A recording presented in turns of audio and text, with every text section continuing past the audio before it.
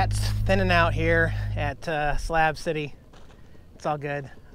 Angela and I are still here, and I've been working on a project literally all day. I had to go into town because I couldn't find what I need. Let me show you what I'm doing. I mentioned in a couple videos that my tail lights and signals are partially blocked once the bike gets on here, so I'm fixing it today. The first part was tapping in to the lights themselves right here. So I've got yellow, green, brown, and white available for me. And then I picked up a kit, which didn't work, but basically I built a little 4-pin flat adapter here so that I can plug in the lights. But I'll show you, these are the cheap $15 lights that I got. They are incandescent bulbs in there, and for whatever reason, the running lights do not work at all. And actually the brake lights were swapped with the turn signals. So the turn signals were brighter than the brake lights. I don't know, it's just, they're really honky. It was probably a bad purchase, but I got on the bike and went down to O'Reilly's in Brawley, and I got these sweet looking LED. These are 3-way running lights, brake lights, and turn signals. They are flush mounted, and I use self-tapping screws to put them into the edges of my steel carrier. They're not going to get in the way of the tire. I already checked that. The tire can't get there. And then wiring it up, I'm just going to wire it all up and tuck all this and zip tie it back to the source to get all the wiring out of the way. That's how they're positioned, one on each side, see? Okay, so, and they're really bright. I mean, they are like 5 times brighter than the stock lights anyway, so people are gonna know when I'm trying to turn or when I'm braking way better. I'm actually, this is a great little upgrade. I got these as singles for 18 bucks a piece. You might need some wire or the wiring harness to be able to tap into your lights up there. So there's that, and the cost of the screws, and driving around trying to find parts today. But I think we're good now, so I'll get back to you. Looks like we got about an hour of sunlight left, and by that time it'll be time to test out my wiring.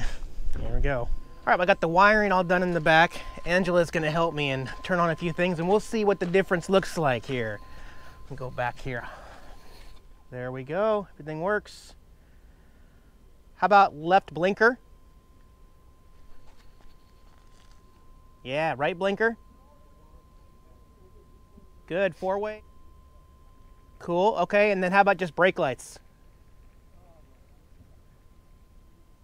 Excellent. Thank you, nice work. I realize it's practically impossible to show the difference in the amount of light coming off, but believe it. The LEDs versus the incandescent bulbs, these down here are way, way brighter than the stock ones. And they are in a place where you are going to be able to see them very clearly no matter what's back here. So I feel 100% safe now on the road. And, oh, show you the wiring. So basically, I just looped everything underneath and then used zip ties. Okay, there's a bundle over there going to there. There is a release right there in case I have to take this hitch out for some reason. That's why I put in the 4-pin flat one, which you can't see right now. But anyway, it's, you can see wires in here, but they're all tucked away and hidden. So I think it looks pretty clean. Pretty happy with that project. Here's one more shot in the total black here. I'm looking in the viewfinder here, though. It doesn't look any brighter than the incandescent light on this viewfinder, but in real life, it's much, much brighter. Just stand back and show you maybe like that. Yeah. That changed a lot, especially in the daytime when it's sunny and I'm on the freeway trying to change lanes. People are going to be able to see my intentions a lot better.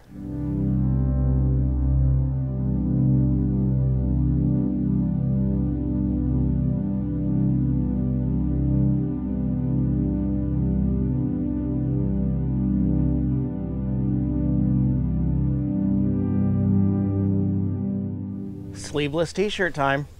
I need a little Slab City break, so I'm gonna hop on the bike and go explore. You know, go see something that I normally would not see. So keep the RV here all secured, and we'll go for a little trip and try to find something fun.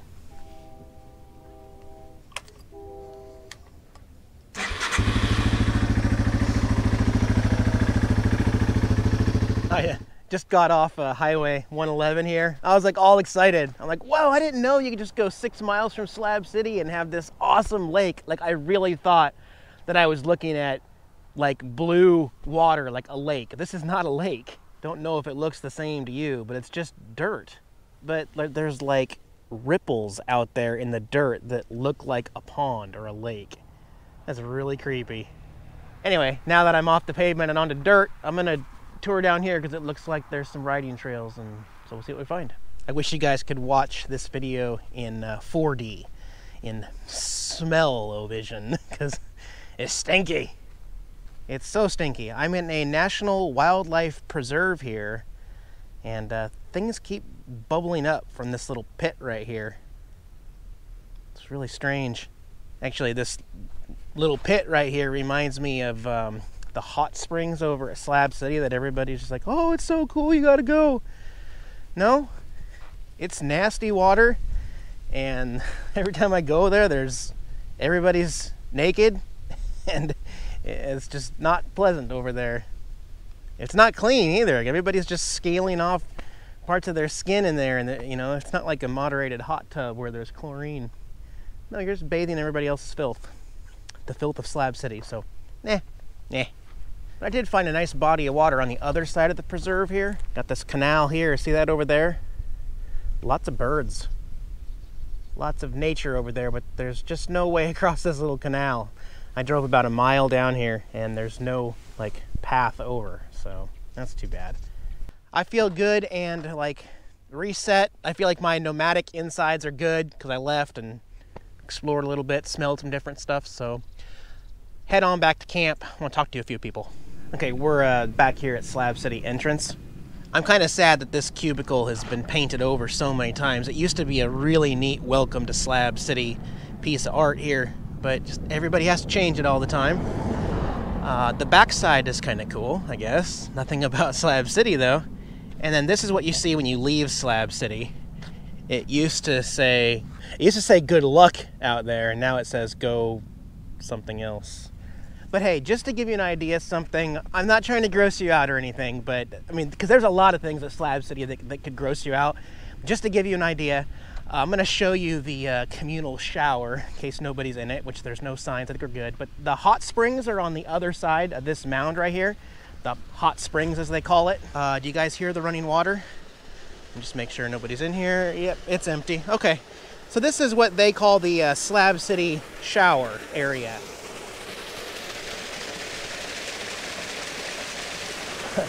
Okay, so think about this for a minute. What we're doing here is we're getting the runoff from the dead skin cells of the hot springs right there, okay? And then all of that nasty, dirty water is what people go down here in the ladder and use to bathe, to get clean here at Slab City.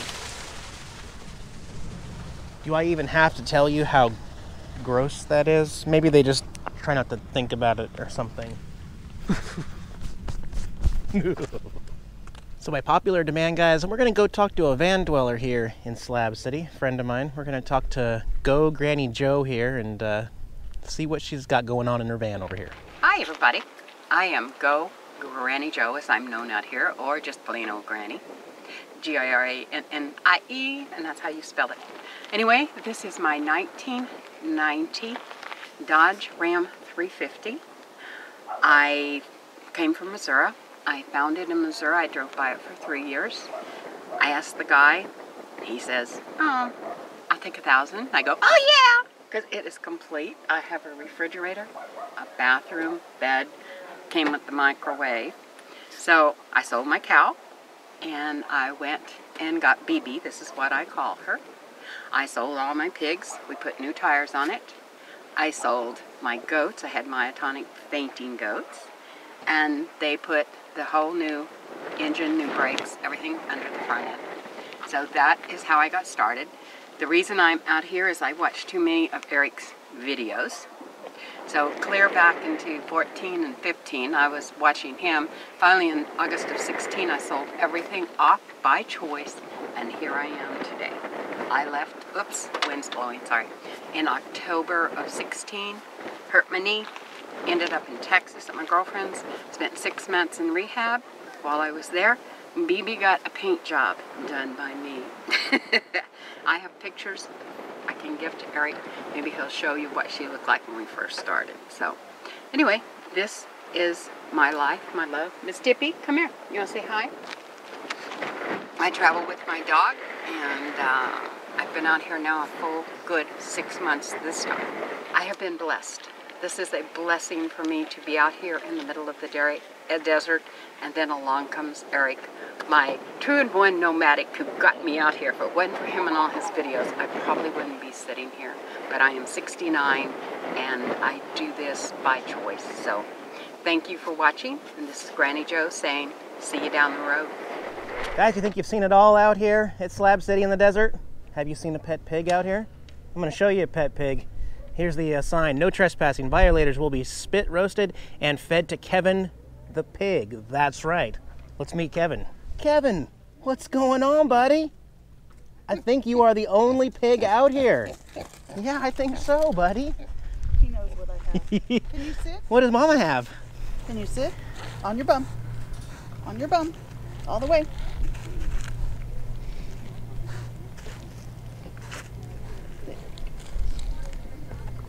Good boy.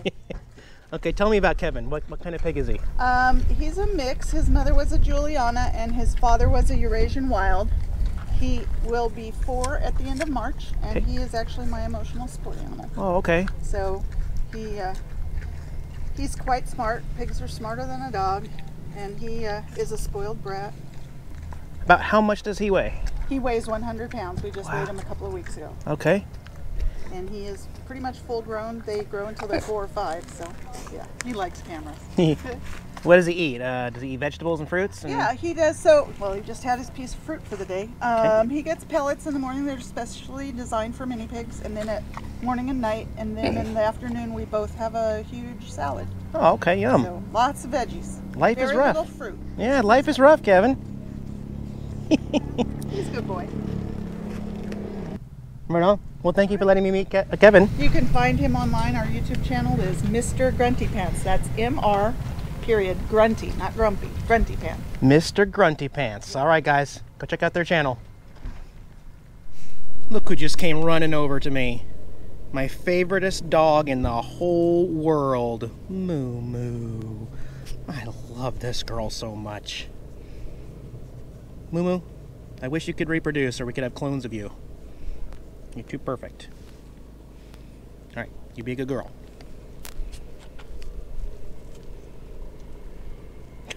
Running back home to Mom. I do apologize for the audio on GoGrannieJo's interview there. We were battling the really heavy winds, and for some reason my lapel microphone decided to not work and not record anything. And she had already left by the time I realized it. So just to save the interview, you got the onboard stuff from my Canon camera, and I do apologize for that. I will try to not make that mistake again, but just so you know. On my next video, we'll be coming to you from somewhere new. So have a good day, guys. Bye-bye.